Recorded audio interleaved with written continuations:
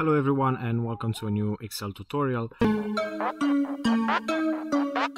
In this video I'm going to show you how to add access titles to a chart in Excel. I created a chart using this sales data right here, just a number of sales that we closed per day, and then I created this line chart over here, and let me show you how to add the access titles. The first thing that we have to do is to click on anywhere on the chart, and that will make these three buttons right here visible.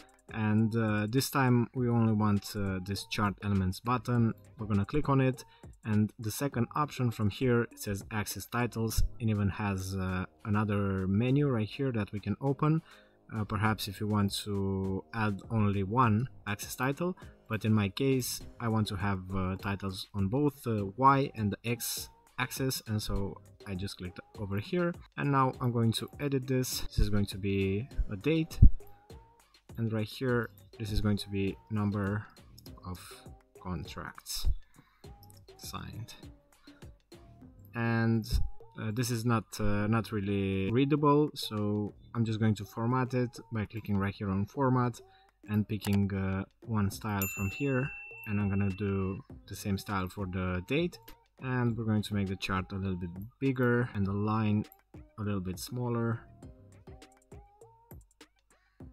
just so that the data fits more nicely and we can see the label.